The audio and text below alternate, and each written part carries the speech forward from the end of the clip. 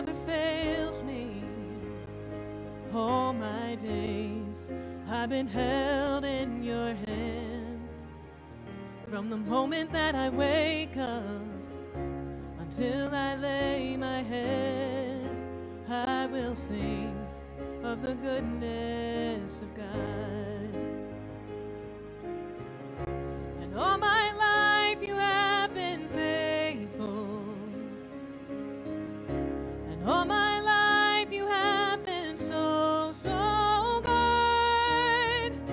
With every breath that I am able, I will sing of the goodness of God. I love your voice. You have led me through the fire in darkest night. You are close like no other. I've known you as a father. I've known you as a friend. I have lived in the goodness of God. And all my life you have been faithful. And all my life you have been so, so good. With every breath that I am able, I will sing of the goodness of God. Your goodness is running after, it's running after me. Your goodness is running after, it's running after me. With my life laid down, I'm surrendered now. I give you everything. Your goodness is running after, it's running after me. Your goodness is running after, it's running after me. Your goodness is running after, it's running after me. With my life laid down, I'm surrendered now. I give you everything. Your goodness is running after, it's running after me. All my life you have been faithful. All my life you have been so, so good. With every breath that I am able, I will sing of the goodness of God. All my life you have been faithful. And all my life you have been so, so good. With every breath that I am able, I will sing of the goodness of God. I will sing of the goodness of God.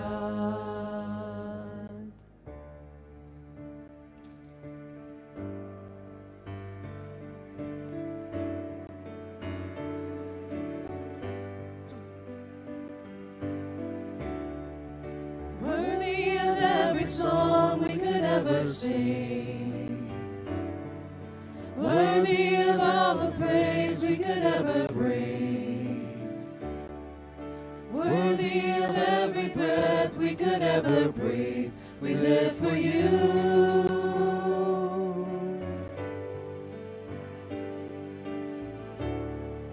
Jesus, the name above every other name. Jesus, the only one who could ever save. Worthy of every breath we could ever breathe. We live for you. We live for you. Holy, there is no one like you. There is none beside you. Open up my eyes in wonder. Show me who you are and fill me with your heart and lead me in your love to those around.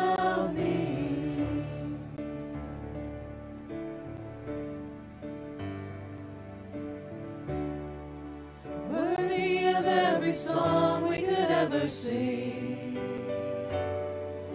Worthy of all the praise we could ever bring. Worthy of every breath we could ever breathe. We live for you.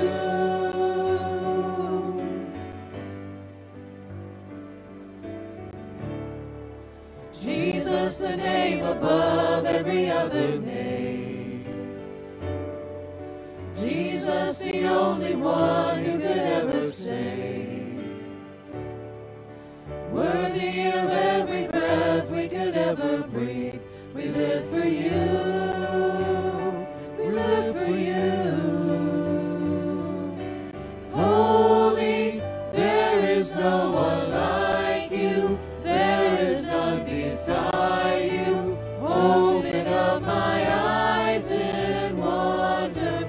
Show me who you are and fill me with your heart and lead me in your love to those around me. Holy, there is no one like you. There is none beside you. Open up my eyes in wonder. Show me who you are and fill me with your heart and lead me in your love to those around me. I will build my life upon your love. It is a firm foundation. I will put my trust in you alone, and I will not be shaken. I will build my life upon your love. It is a firm foundation. I will put my trust in you alone, and I will not be shaken. Holy, there is no one like you. There is none beside you. Open up my eyes in wonder. Show me who you are and fill me with your heart and lead me in your love to those around me. Holy, there is no one like you. There is none beside you. Open up my eyes in wonder. Show me who you are and fill me with your heart and lead me in your love to those around me. I will build my life upon your love. It is a firm foundation. I will put my trust in you alone, and I will not be shaken. I will build my life upon your love. It is a firm foundation.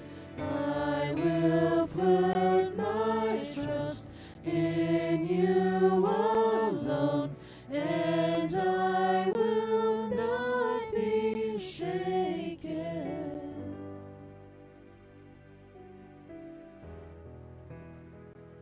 As we move into our time of communion this morning, we acknowledge that there's some stuff going on this week. We know that there's people in this room who have gone through some things, some difficult things, some good things.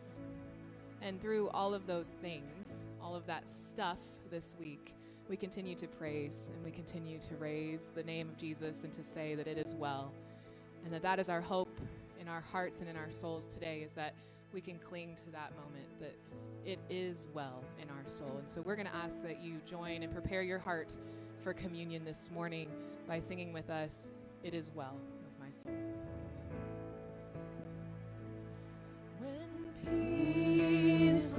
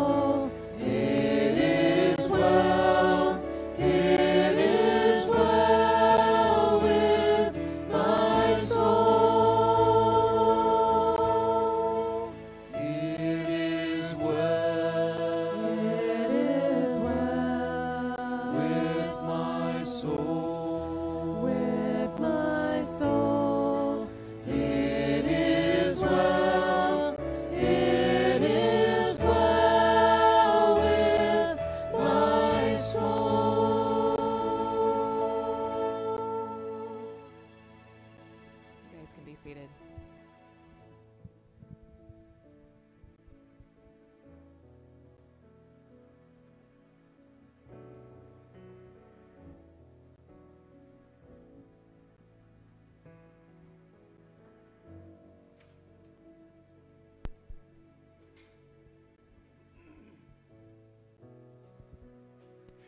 Good morning, everyone. Better than last week. Room for improvement, however. Have you ever taken God's grace for granted? Yes, we have. Have we forgotten that grace does not begin in us?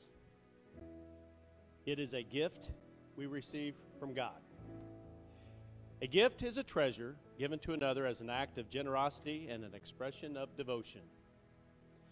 God is the owner of grace, and he is the creator of man. God desired to give man the gift of grace, but sin was the barrier to his generosity, the obstacle which prevented God from expressing his devotion for generations. God's grace was not available to all people. God had a plan to eliminate the sin that kept his grace from humanity. God shared that plan with the people of Israel in the days of Zechariah the prophet.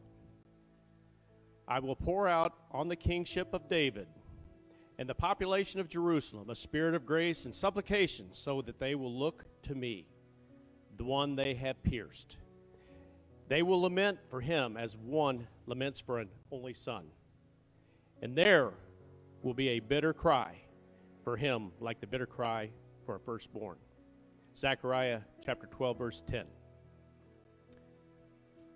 God promised to freely pour out his grace after humanity had pierced God and lamented God's death. Zechariah noted that the royal family of David and the city of Jerusalem would be witnesses to God's suffering. The future public sacrifice would demonstrate that God would make his grace available to all who look upon and mourn the God who was slain. Outside of Jerusalem, centuries after Zechariah spoke, God fulfilled his plan. Jesus was pierced on an ugly Roman cross. Grace was poured out on those who lament the death of God's only Son. We live as recipients of that gift of grace and gather to celebrate that God removed sin as an obstacle between him and us. The emblems of communion help us to recreate that scene which makes grace available to all people.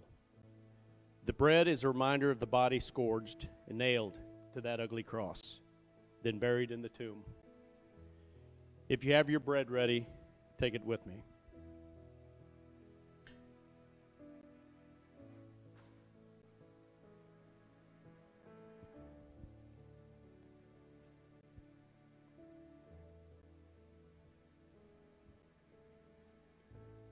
The cup is a reminder of the blood that poured from Jesus' body. If you have your juice ready, take it.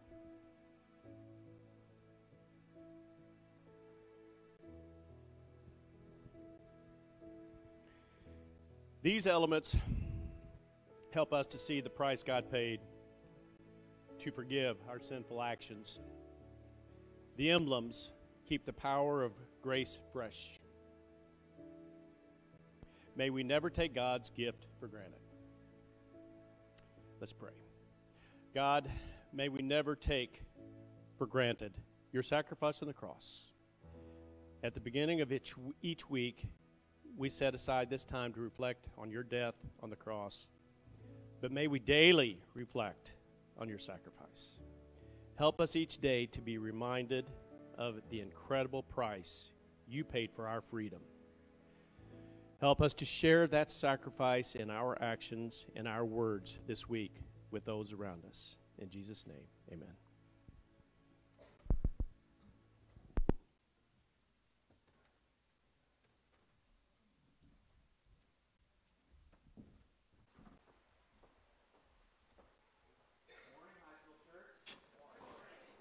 Good to be with you. My name is Bryan Moak, and last week you had my boss here, and now you get the scraps in week 2.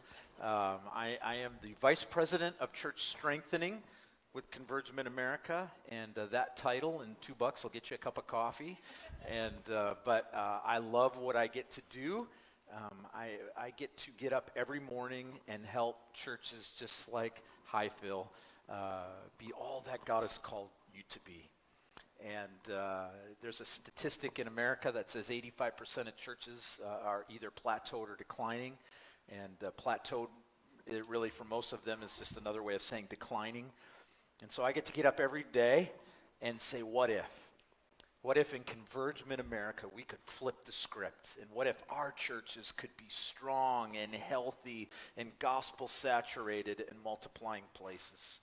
And so it's the best job I've ever had. I was a pastor for 25 years in 3 different places, and I've been doing this since March of 2017, and it has been the joy of my life. I am married. Actually, she's the joy of my life. Make sure you tell her that. And then I've got 2 adult kids. I know it doesn't seem like I could have adult kids because I'm so youthful, but I do, and they're both married, and they're all following the Lord, which I am thrilled, and my wife is thrilled and blessed with. But none of that matters, because all that matters is we have a 2-year-old grandson. And again, I know, I mean, how can a youthful guy like this have a grandson? But I'm telling you what, I'd have skipped kids if I'd have known how good the grandparent thing was. It's the best thing in the world, and he is awesome. So it is just great to be with you, and great to have you as a part of the Converge family.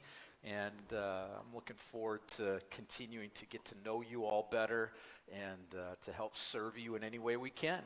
We have this pithy statement in Converge that says we're better together, and we really do believe that. And so we're glad that you are part of that better together thing that we're about for the sake of the name of Jesus. So with that, let me pray, and we'll get going. Lord, thank you for today. Thank you for your bride, the church. And thank you that even though we all don't know each other, we are forever connected as brothers and sisters because of Jesus. And so we just praise you, Jesus, for who you are and what you did on our behalf. Holy Spirit, we ask that you would continue to meet with us as we worship you. You are worthy of every song we can sing. You are worthy of every prayer we can pray. You are worthy of every word we can speak. We want to just continue to exalt you and focus our heart's attention on you and be different today because we've been in your presence, Lord. So change us, Holy Spirit. Change our thinking, change our attitudes and our thoughts, that they would be centered on you, Jesus, the author and perfecter of our faith. We just give you this time in your name, we pray. Amen. Well, one thing I didn't say in my little nickel intro is the most important thing about me, and that is that I grew up in Green Bay, Wisconsin. And it is what all that means, actually, because in fact, there's this little football team in Green Bay that is really the best thing ever. Well, don't tell my wife that either. But, you can leave Green Bay, but you can't take the boy out of you can take the boy out of Green Bay, but you can't take the Green Bay out of the boy. And so I am a diehard Packer fan. Yay, Kansas City Chiefs, but who cares? It really all is about Green Bay. And so I think it's only appropriate this morning, as now you have evil intent with me now, is that I begin with an illustration from the greatest football team that's ever been, the Green Bay Packers. And the date was July 1961. 38 members of the Green Bay Packers football team were gathered together for the first day of training camp. The previous season had ended with heartbreak as the Packers squandered a lead late in the fourth quarter and lost the NFL championship to the Philadelphia Eagles. Oh, it's horrible. And the players had been thinking about this brutal loss for the entire offseason, and now they got together. They were ready to get back to work. They wanted to get their game to the next level and to start working on the details that would help them to win that championship. And their coach, Vince Lombardi, well, he kind of had a different idea than the players had. And he began with the most elemental statement of all. And so you'll see on the screen, he had a football in his right hand, and he said, "Gentlemen, this is a football." I mean, think about it. Lombardi was coaching a group of 36 professional athletes who just months prior had come within minutes of winning the greatest prize that their sport had to offer. And yet he started from the very beginning. And he didn't stop there. Lombardi continued his focus on the fundamentals throughout training camp. As a matter of fact, it was said that Max McGee, their all-star wide receiver, was quoted as saying, "Coach, could you slow down a little bit? You're going too fast." And Lombardi supposedly cracked a smile, but he continued his obsession. That's the coolest thing I've ever seen. Right there. I mean, look at that. That's amazing. It's like a train. I'm sorry, I got totally distracted. Anyway, where was I? Oh, yeah. Talking about a football team. Important sermonic elements. But Lombardi was obsessed with the basics. He was obsessed with the fundamentals. He was obsessed with the things that other teams took for granted. And 6 months later, the Packers beat the Giants in 37-0 in the NFL championship. But it does seem rather absurd that a coach would take these professional athletes, these experts in the field, and get them back to the fundamentals. But Lombardi knew something super important. He knew that if he didn't repeat those fundamentals to his players, they would be prone to forget them. And then their execution would be lacking. And here's the connection. God is the ultimate coach. And God wants to make sure that his team never forgets the fundamentals. He says it actually in Deuteronomy chapter 6, 4-9. He instructs the Israelites with these words. He says, "Hear, O Israel, the Lord our God, the Lord is one. Love the Lord your God with all your heart and with all your soul and with all your strength. And these commandments that I give you today are to be on your hearts." And God says, impress them on your children. Talk about them when you sit down, when you walk along the road, when you lie down, when you get up. In other words, talk about them all the time. Tie them as symbols on your hands and bind them on your foreheads. Write them on the doorframes of your houses and on your gates. And you need to ask the question, why did God want them to do all of this? And if you were to continue to read in verse 10 and following, God gives the answer. And he says that he wanted to make sure that they constantly knew that he alone was the source of every good thing that they were going to experience.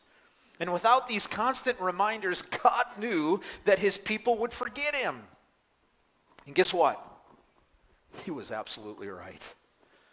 Over and over in the Bible, we see how God's people would forget the fundamentals. They would become apathetic in their relationship with God, and they would fall away from him. But then God, in his unconditional love, would always restore his people.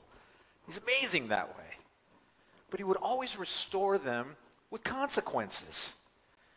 You see, because God disciplined his people, because he wanted his people to know that it was far better for them to just obey him and follow him in the first place. Kind of sounds like parenting a little bit, doesn't it?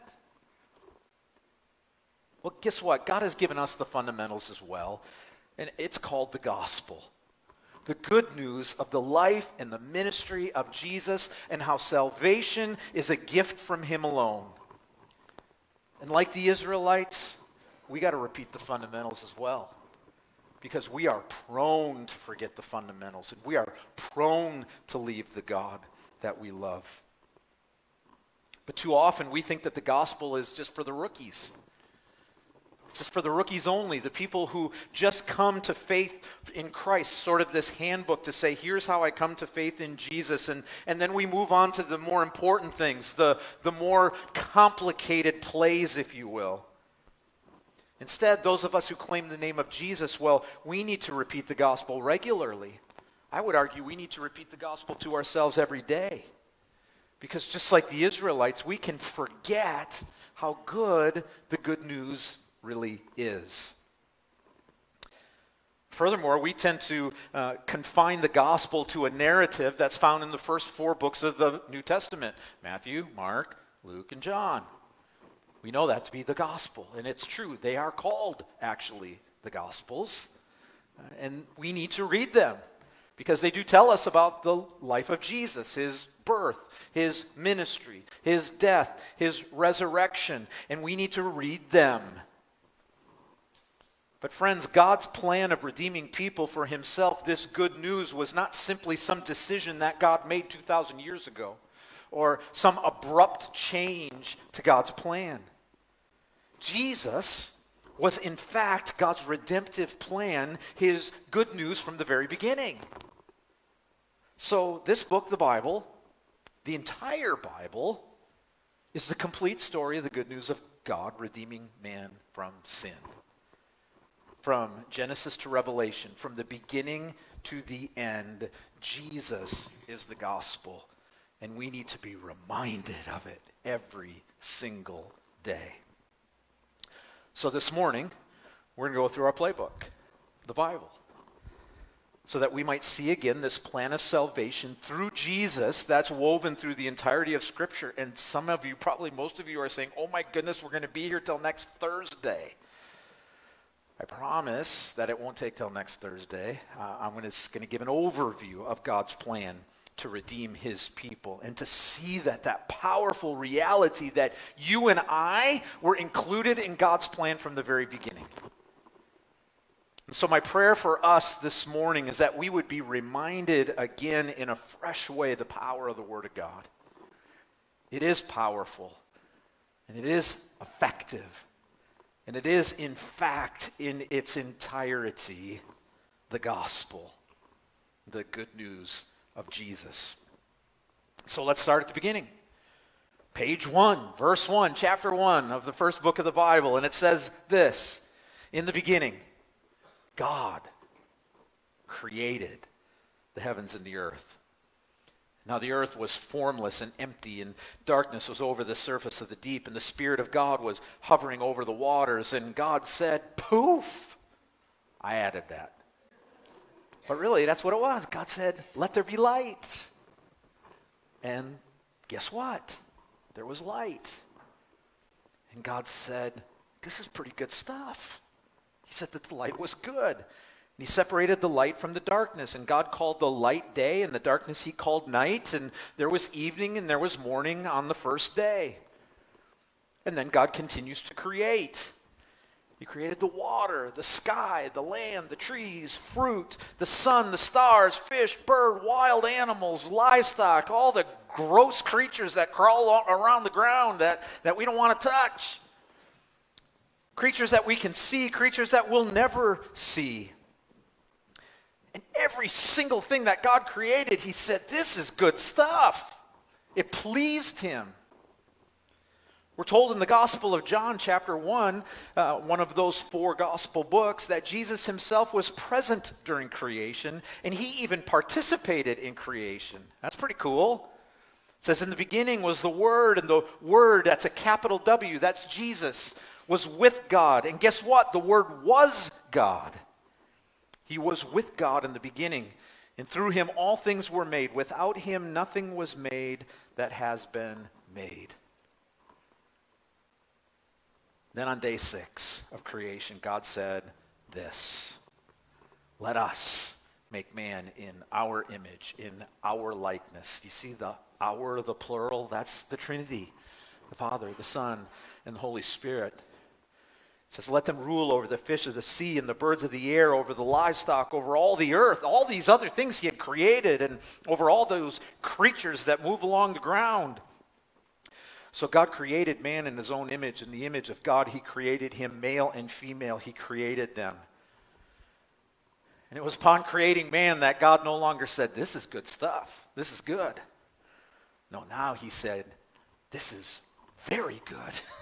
I am very pleased. We were different from everything else he created, and God loved man.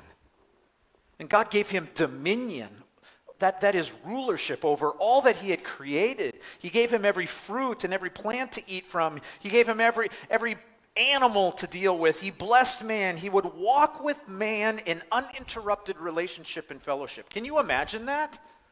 Can you imagine being in such a situation that you're walking around with God without fear, in total perfection? That's awesome. That's what it was. But then just like 3 pages into this book, man decides that all of that perfection, all of the blessings that God has given, well, you know what? It's just not enough. We'd like a little bit more. Man decides he wants to be like God, and so he disobeyed God by eating from one stinking tree. Only one in the entire garden that God forbade man to eat from. So, because of this one act of disobedience, this one sinful act, God says, you're out of here. And he sent man away from the garden. The earth would no longer be perfect. It would be hard to deal with. It would often cause unfruitful work. There would be pain in childbirth. There would be difficulty in personal relationships. And there would be now, for the first time, this recognized distance between man and God because of this sin. But here's the mind-blowing thing. Instead of just leaving man and saying, how dare you disobey me? I'm done with you. God says, I want to show you my love instead. And so he clothes man. He cares for man. He makes him fruitful and multiplies him so that there's more people. You see, God's gospel plan is already unfolding just a few pages into the Bible. And here it is. Man sins and God redeems. Well, man pays back God's love and kindness by continuing to sin. Isn't that great? Murder is introduced by the 4th chapter of the Bible. And by the 6th chapter in the Bible, sin is so horrible, and the Lord sees how great man's wickedness on the earth had become, and that everything he thinks about, even all the inclination of his thoughts and his heart, was only evil all the time. And so God says, I'm going to start over. I got to do a reset here. And he's going to wipe man off the face of the earth. But even then, God in his mercy saves a remnant and a guy named Noah and his family. And he saves a remnant of all these animals that he has created. Why does he do that? Well, guess what? It's the gospel. Man sins and God redeems.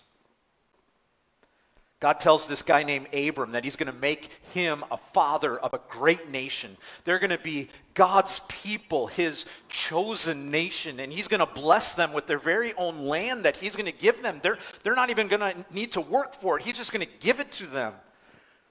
And then he shows them. God miraculously rescues his people from captivity in Egypt through a guy by the name of Moses and performs all sorts of miracles to prove his presence with them. I mean, just amazing stuff. As a matter of fact, his very presence is with them every single day in a cloud by day and fire by night. I mean, can you imagine that? Like, we're just walking around all day with this cloud that is God there, and this fire at night that's God there. That's what they had. How could you not be jazzed about that? Well, the Bible says man repays this amazing gift from God by grumbling. Grumbling at his provisions, longing for their days of slavery in Egypt, and ultimately they decide they're going to serve other gods. So God punishes man for his disobedience, but he gives them a way to atone for it. In other words, to make it right, to make right this sin. And it's through a sacrificial system that's created that uses animals without defect, perfect animals, and they're going to be offered as sin sacrifices. They're going to die so that the people's sin would be forgiven. Sounds kind of like something's up. And it sets the stage even further for this gospel, the coming redemption through Jesus. Because you're starting to get the theme now, aren't you? Man sins and God redeems. And God gives his people this promised land that he told them he was going to give them. And he destroys foreign armies in ways that only he can take the credit for it. I mean, after all, there's no other way except God to explain how this little dinky nation called Israel could overpower armies a whole lot greater than them. So man repays this amazing gift from God. How? Well, by marrying foreign women. And by serving those gods and forgetting Yahweh. So God judges man. He brings judges for their disobedience. Man confesses his sin, and these judges come to restore the worship and the relationship his people had with them. And so, again, over and over, man keeps sinning, and God keeps redeeming. And so, again, man in his wisdom decides this is all great and everything, but you know what? God's sovereign rule, your kingship, God, it's not quite enough for us. We want a king like every other nation has. So God says, all right, you can have it. But here's the problem. These kings are not God, so they're imperfect. And so man continues to fall back into sin and idolatry of all kinds. And as we read Scripture, you just get more and more depressed because it's like every time God comes through, man continues to sin. So we keep reading, and God sends prophets to convict man of sin. And these prophets, they call people to repentance. By the way, most of the time we didn't listen, but convicts man of their sin, and then they point toward a Messiah that's going to bring ultimate peace and salvation. The gospel is just continuing to unfold, and God never leaves his people. But he decides for now, God's people are going to have to become captives to other nations because of their idolatry and their sin. They got to learn some things. And even in that, God saves a remnant of his people. Because again, you get the gig. The good news throughout the Bible is that man sins and God redeems. Well, God goes silent. There are no new revelations coming from God. No new voice of God speaking for hundreds of years. And all of a sudden, out of that silence, God starts to speak again. And he decides that he's going to send another redeemer to redeem his people. But this time, it's not going to be a patriarch like Abraham, Isaac, and Jacob. It's not going to be a deliverer like Moses. It's not going to be a judge like Samson. It's not going to be a king like David. It's not going to be a prophet like Isaiah. This time, the Redeemer is going to be God himself. The second member of the Trinity, who was with God in the creation of the world, who was with God when God said, let us create man in our image. The perfect Son of God would be the Savior of the world. The Word, capital W, would become flesh. The Savior would be like none other. He would be the perfect Adam, the perfect Abraham, the perfect Moses, the perfect David. God would become man to redeem man, because when man sins, God redeems, and it seems like an awesome plan. But there's a catch to all of it. You see, because God is holy, he demands a sacrifice for sin. We've seen that pattern before in Scripture. Sin has to be atoned for. Someone has to die. So either we die for our sin, or a substitute has to die for our sin. But this time, the substitute no longer is going to be this unblemished animal that's going to have to be sacrificed and offered over and over for the repeated sin of man. God says this time, his perfect, unblemished, sinless Son, Jesus, is going to be a once and for all atoning and substitutionary sacrifice. Jesus agrees to leave the perfection of heaven that he has enjoyed for all eternity past. Think about that for a minute. To become this. To become flesh. With all of its weaknesses. With all of its limitations. Why? So that he could die for rebellious and sinful people whom he loves. Romans 5, 6 through 8 says, you see, at just the right time when we were still sinners, Christ died for the ungodly. Very rarely will anyone die for a righteous man, though for a good man someone might possibly dare to die. But God demonstrates his own love for us in this. While we were still sinners, Christ died for us. Why? Man sins, God redeems. You see, it was at the cross that the perfect died for the imperfect. It was the death of the holy for the unholy. It was the death of God for man. I've been asked and even thought myself over the years, how in the world could the Jews have missed all of this? With so much history of God redeeming his people, how could they have missed it? Not only missing it, but actually choosing to crucify this Redeemer, Jesus. In 3 years of ministry, Jesus performed at least 37 different miracles.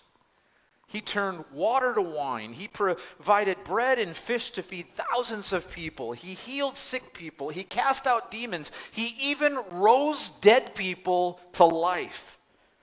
Even upon his arrest, his captors, the people who were arresting him, watched him reattach the ear of one of the soldiers that one of Jesus' disciples had cut off. That's pretty cool stuff. How could they have missed all of that? Some Bible scholars suggest that there are more than 300 prophetic scriptures completed in the life of Jesus. And so that means that hundreds of years before Jesus was born, prophets talked about his coming. In other words, Jesus was the plan from the beginning. He'd be born of a virgin. He'd be born in Bethlehem.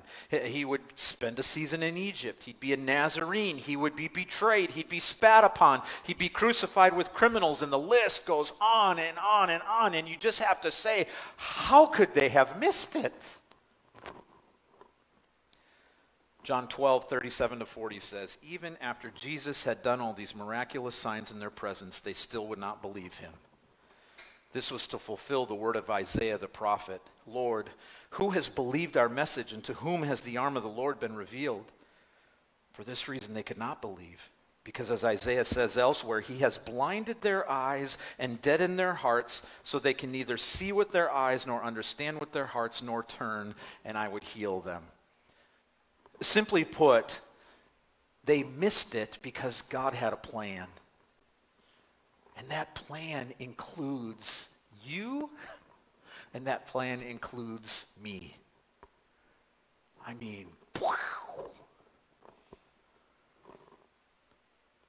But we know that the cross isn't the end of the plan, right?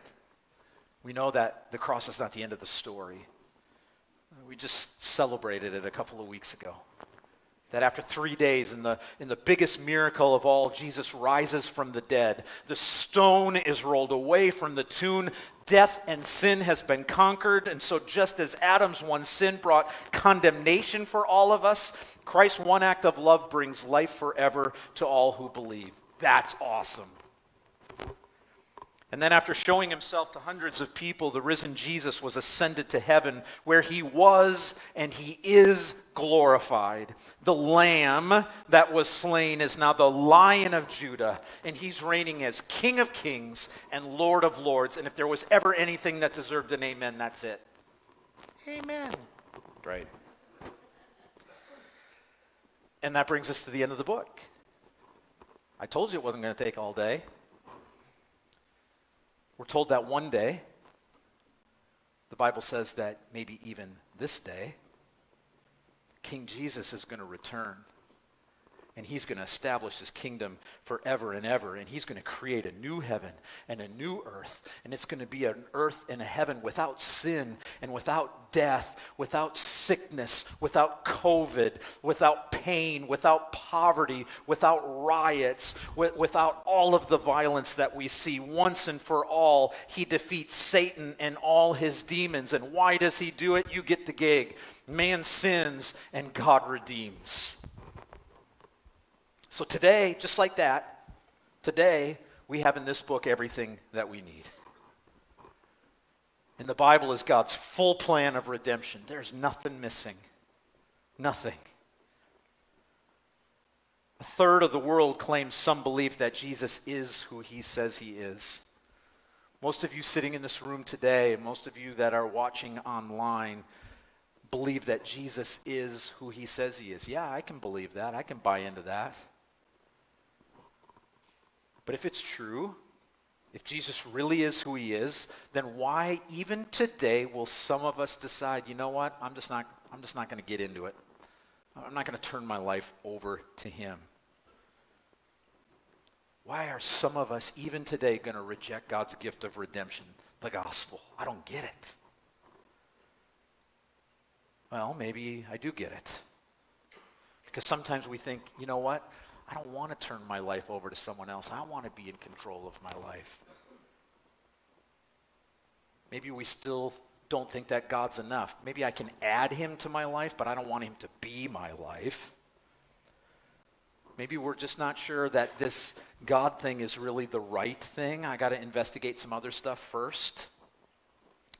Maybe we feel we're good enough. We don't need God. Maybe we feel like we're so not good enough that there's no way that God could forgive someone like me. Maybe we need some more evidence somehow to believe that this is all real. Or maybe the worst is that we just don't think at the end of the day it makes all that much difference. Jesus said in John 14, verse 6, I am the way, the truth, and the life. No one comes to the Father except through me. The Apostle Paul says in Romans chapter 8, verses 1 and 2, therefore there is now no condemnation for those who are in Christ Jesus. Through Christ Jesus, the law of the Spirit of life has set me free from the law of sin and death. Friends, the evidence is clear. The difference is clear. God has had a plan to redeem his people from the very beginning, and all along his plan has been Jesus. Why? Because he loves us. He loves you. So what are you going to do with this plan? Are you going to continue to live in rebellion? Somehow that's going to change and work out better for you? Are you going to continue to reject the truth of Christ? Are you going to continue to investigate other roads that somehow you think is going to lead you to redemption? Hebrews chapter 3 says, today if you hear his voice, do not harden your hearts. See to it that none of you has a sinful, unbelieving heart that turns away from the living God, but encourage one another daily as long as it's called today, so that none of you may be hardened by sin's deceitfulness. Today is the only day that you have. It's the only day you're guaranteed. Today is the day for you to accept the gospel of Jesus. There's a whole lot of us here this morning that have accepted the truth of the gospel. We've signed up. We say we're all in. So my question for us is it still life-giving? Is it still the best news ever? Is the truth of the gospel changing the way that you live each day, or are you like the Israelites, prone to wander, prone to forget God and his power in the gospel? And maybe most importantly, if you said yes to all of that, yes, it's the best news ever, yes, it changes the way I live every day, then are you sharing that good news with others in your sphere of influence who do not know this good news of Jesus? Do you even have people in your life that you have a relationship with that gives you the permission to make that share with them? Maybe the most convicting passage for me in all of Scripture comes from Romans chapter 10, verses 13 and following. And it says this: everyone who calls in the name of the Lord will be saved. Boom. Isn't that great? Period. End of sentence. That's awesome. But here's the convicting part. How then can they call on the one whom they've not believed in? And how can they believe in the one of whom they have not heard? And how can they hear without someone preaching to them? And how can anyone preach unless they are sent? As it is written, how beautiful are the feet of those who bring good news. You and I are the preachers. You don't need a seminary degree to be the feet of them that bring good news. God is saying each one of us who claim the name of Jesus are the feet of those who bring good news. There's a website called thearda.com. It's the ARDA, A-R-D-A. It's an acronym that stands for the Association of Religious Data Archives. And it's as dumb of a website as you can think based on that name. It's very boring. However, there's a really cool part of it, and that is this one little space where you can put in your zip code, your city, your county, and it will tell you the religious makeup of your county. It always defaults to the county. So you guys are in Montgomery County. I did a little research. You know, High Hill, the city of or the town, the little neighborhood of High Hill, you all don't have a lot of people in High Hill. Montgomery City, there ain't a whole lot of people in Montgomery City. But I'm telling you what, you have a mission field. There are a lot of people in Montgomery County that are in the sphere of influence of High Hill Christian Church. In Montgomery County, it says that there are 5,500 people who claim some sort of religious connection. Now, that doesn't mean an evangelical religious connection. It doesn't even mean a mainline or Catholic Christian religious association. It means any sort of religious association, Muslim, Hindu, Buddhist, whatever it is. 5,500 people in Montgomery County claim some sort of religious connection.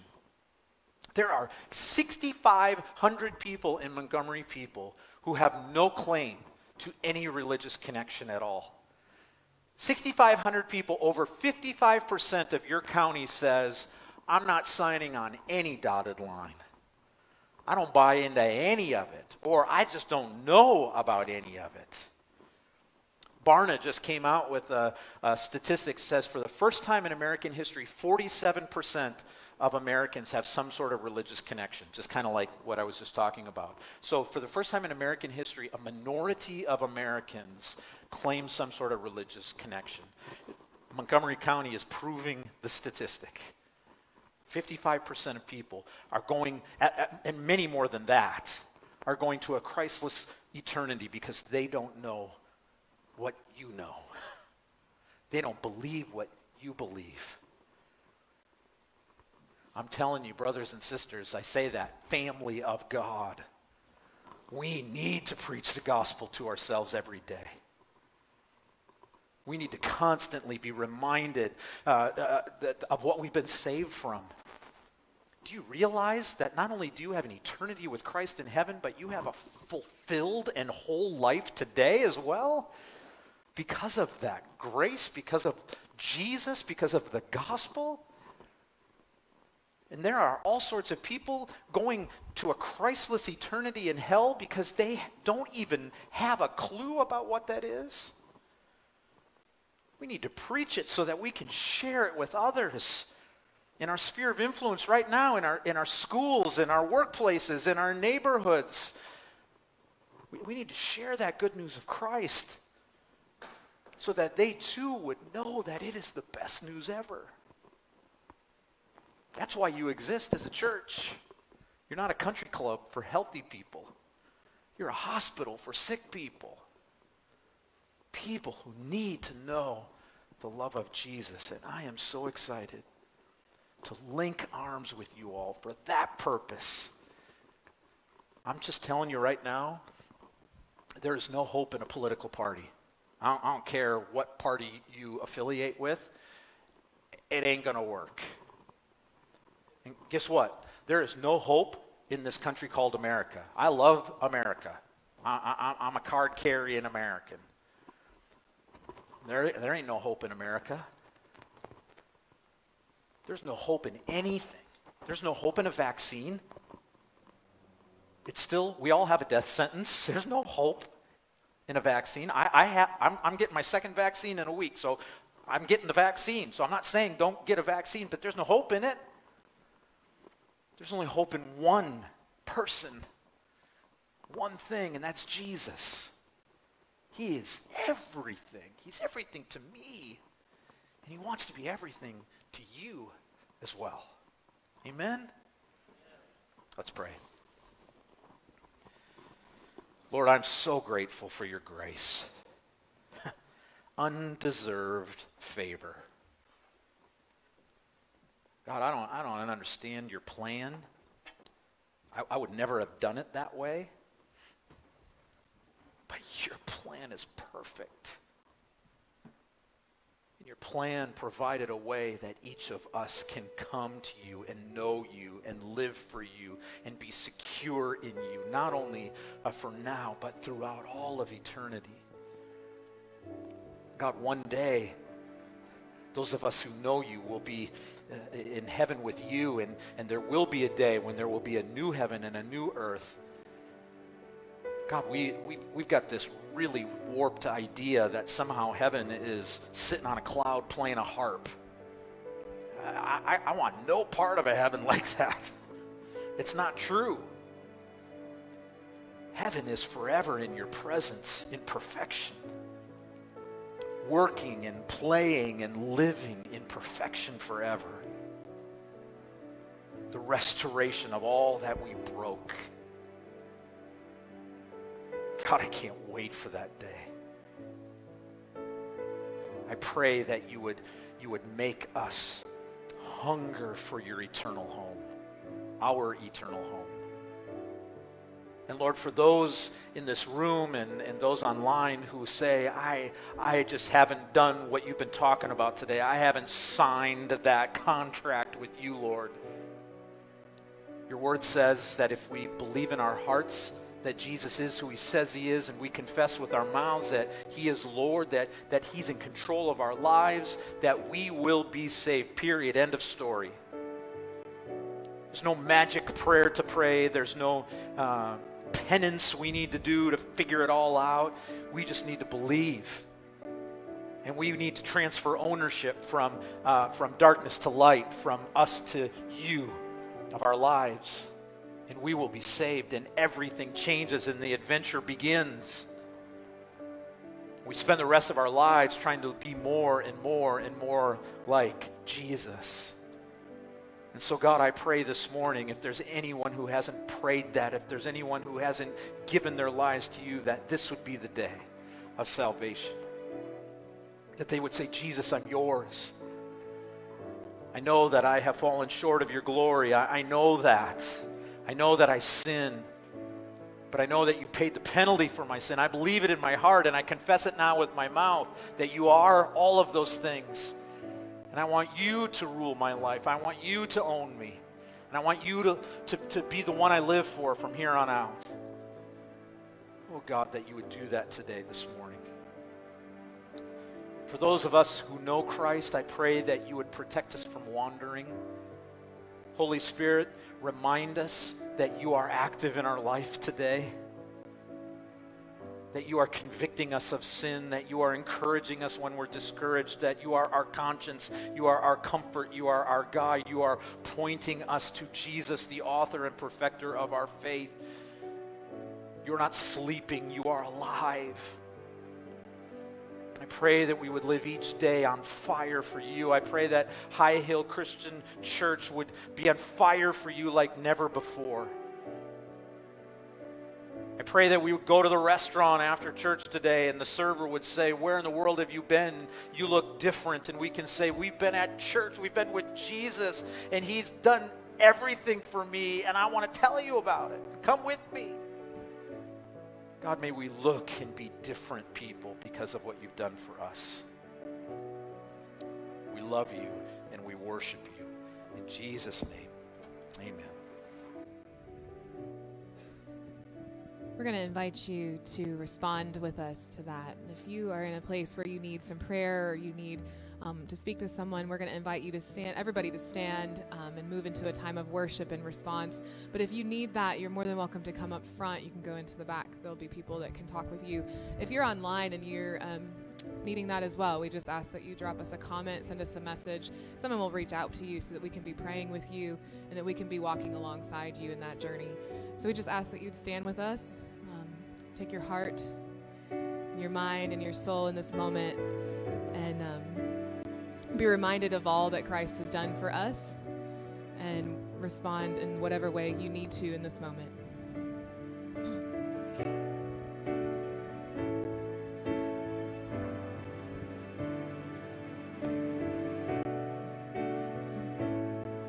If my heart is overwhelmed and I cannot hear your voice, I'll hold on to what is true, though I cannot see.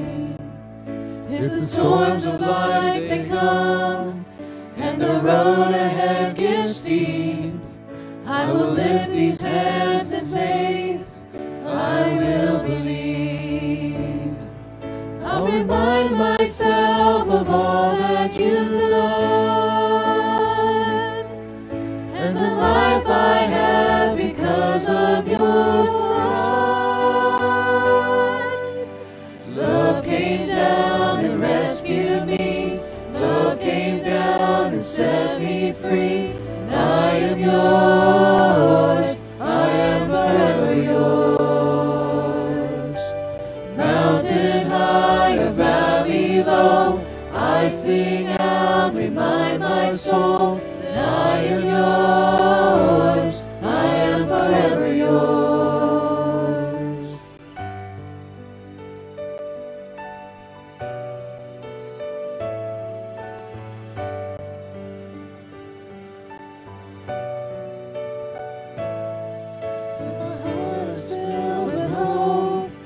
Every promise comes my way.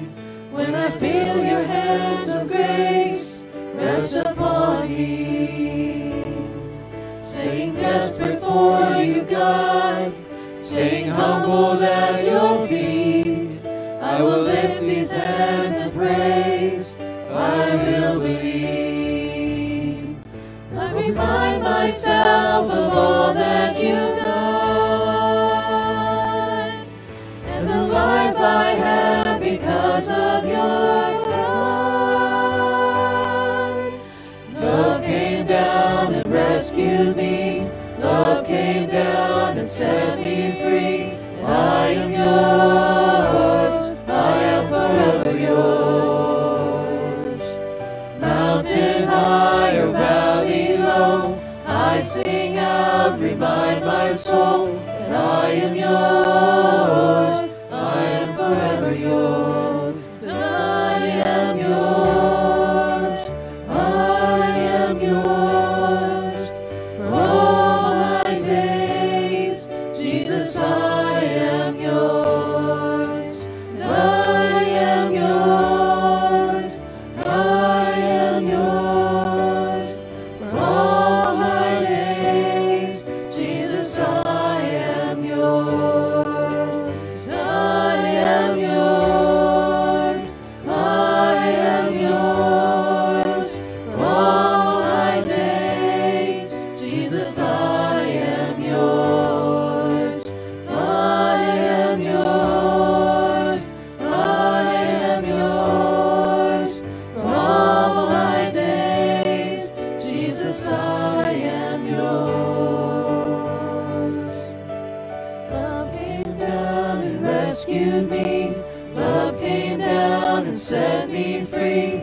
I am yours. I am forever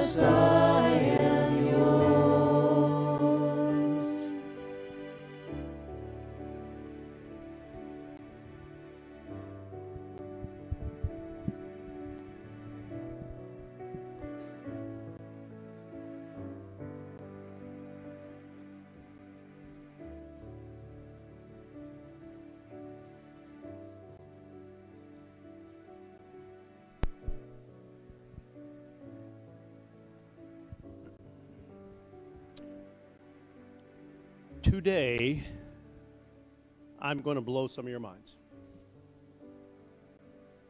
At least once in your life, you probably heard someone reference Luke chapter 6, verse 38, as they were about to receive their offering in church.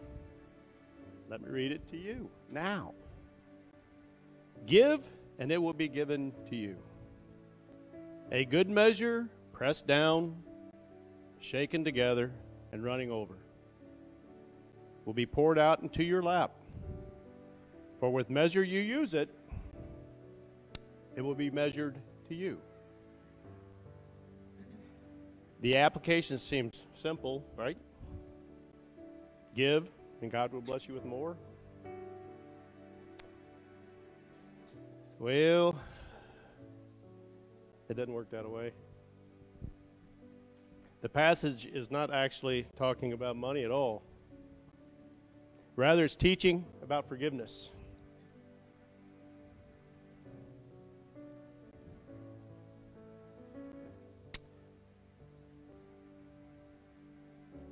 It's teaching and letting me read this verse again with some more context.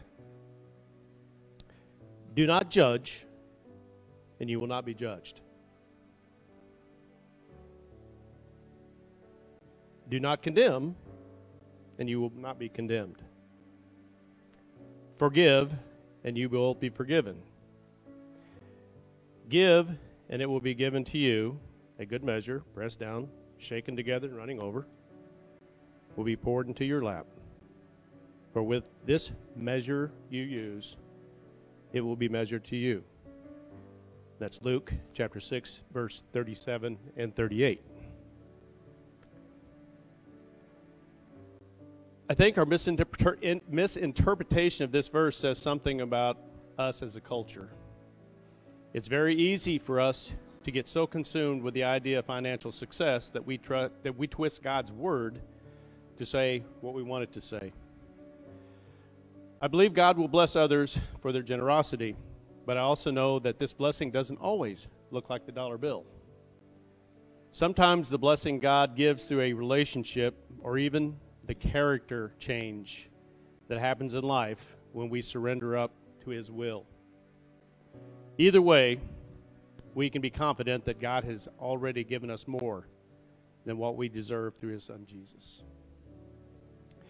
Today, as we take up the offering, I'm not going to promise you that it'll make you rich, but I will promise that when you live a generous life, God is pleased by your obedience. Your praise and self-sacrifice is beautiful.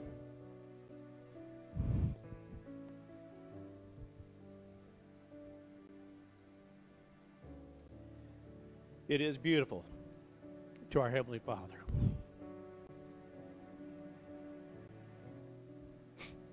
If you've given online, thank you.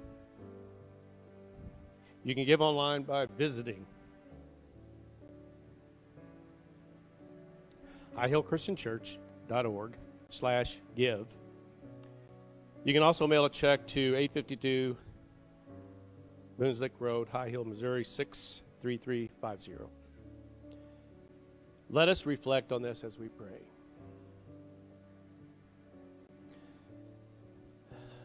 God, today we want to be obedient to your word by putting you first. As we give today, we do so out of obedience and with a grateful heart. We are so grateful for all the blessings you've given us, including the ability to give generously to your work here and to those around us. Use what we give today to change lives. In Jesus' name, amen. Amen. All right. Hey, Converge MidAmerica is our mission giving partner for the month, and we are so grateful to have Bryan here with us today. I am personally grateful for the encouragement and support that he and the rest of the Converge family has provided for me personally and my family. And we are so grateful for their partnership as we work to start and strengthen churches. So every time you give here, a portion of that goes to Converge every single month to help them continue with that.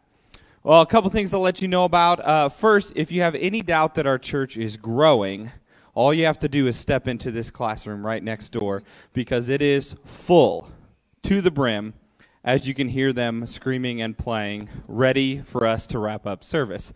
Our church is growing, and God is definitely moving, and we want you to be a part of that. There's lots of ways that you can get connected. If you look on your bulletin, we're going through a YouVersion plan on prayer, so you can scan that QR code and read along with us as a church. We also have several connection groups. We have a Monday night connection group happening online at 7 p.m., and then we have a Wednesday night women's connection group at the house next door here at the High Hill campus at 6:30, and a Wednesday night connection group that's a mixed group going through the book of Isaiah at 7 p.m. here at the High Hill campus. A couple other things to point out in your bulletin. We have a Love Out Loud opportunity coming up in May, which is a Red Cross blood drive. We have men's breakfast coming up. We have Family Ministry Summer Life calendars at the Family Ministry Hub. And then Grad Sunday, if you have a graduating senior or graduating college student, that is coming up in May as well. We're really excited about who's preaching that day. So it's going to be a really good Sunday. The other thing I wanted to let you know about is we've been giving you updates on the Yes I Will campaign. Many of you have seen on Facebook over the last few months we've lost a lot of channels on our soundboard, the output channel and several different channels. We've been having a lot of technical difficulties. If you're joining us online, you know that very well. But thanks to your generosity, we were able to install this week a brand new soundboard. So back at the tech booth here at the High Hill campus, we've installed a new soundboard, which will greatly reduce a lot of the technical issues we've had and allow us to continue to reach people both here at High Hill and beyond. The last thing I want to let you know about is many of you know that the Johnsons are moving. And so if you don't know the Johnson family, they have been a part of our church for a long time, and they have helped out in so many ways. And they're such an awesome family. And we want to invite you to help them move. So if you're available on Monday at 9 a.m., we'd love to invite you to go to the Johnson's house and help them load boxes and furniture and all that fun stuff in the trailer with them. But beyond that, we also want to take a moment to thank them and pray for them. So if you guys can come on up here, I think our elders are going to spend some time encouraging and praying for your family.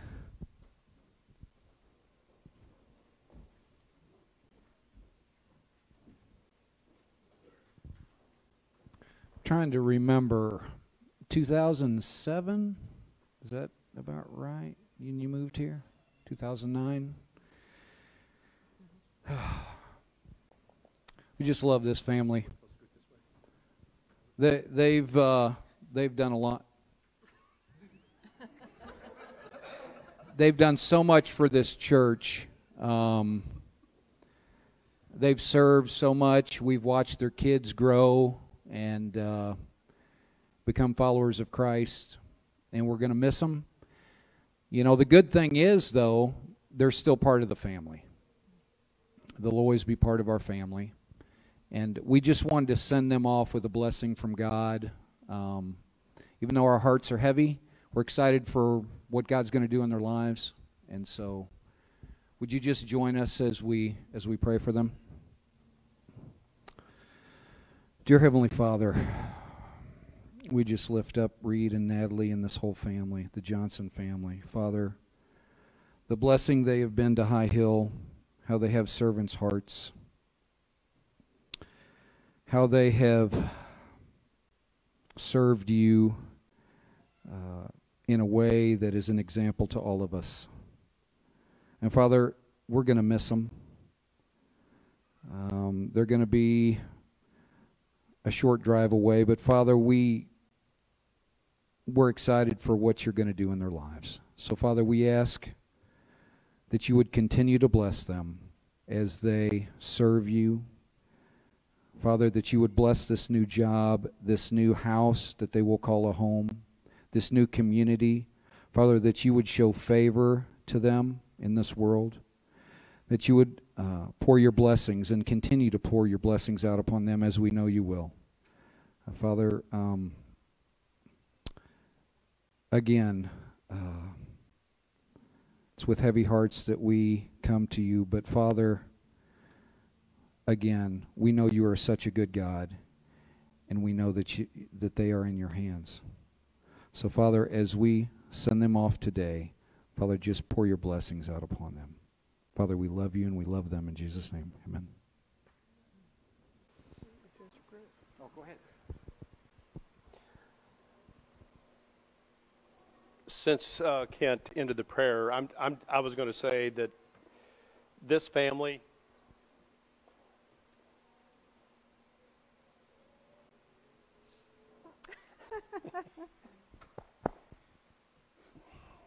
they've been a blessing to me. I think they've been a great blessing to our church. God has blessed us so greatly. And watching these two young men grow up gives me tremendous faith in the future of the church. And I commend you two for doing such a great job and raising these wonderful kids.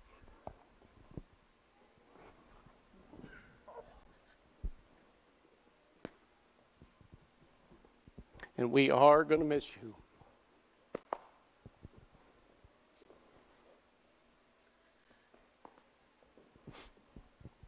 So we do thank God. We appreciate everything this family has done for us. They've done more for us than we've done for them. So I think Kent said we're going to miss you guys. There's going to be a definite hole in our family. But we know God has got bigger and better things for y'all to do. And we hope as a family we have prepared you for this as elders of this church. And so may we bless your endeavors. And may God bless you with friends, a church family there that would be as good or better than ours. We love you guys.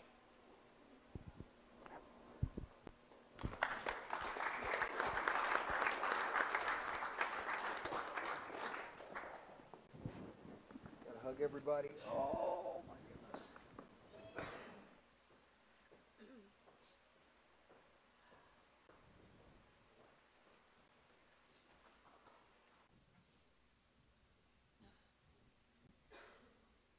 Friends, we ask you as you guys are heading out this afternoon, I think it's almost noon, to go ahead and stop and send them well wishes and hugs and prayers and all of your good feelings today.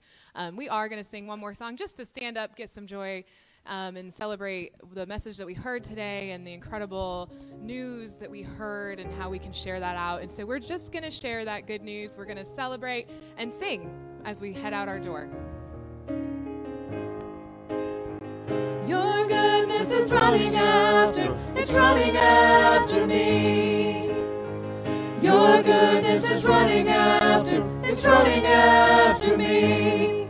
With my life laid down, I've surrendered now, I give you everything. Your goodness is running after, it's running after me. And all my life you have been faithful. All my life you have been so, so good. With every breath that I am able, I will sing of the goodness of God. I will sing of the goodness of God. We serve an awesome God. Thank you for being here today. We'll see you next time. God bless. Have a great week.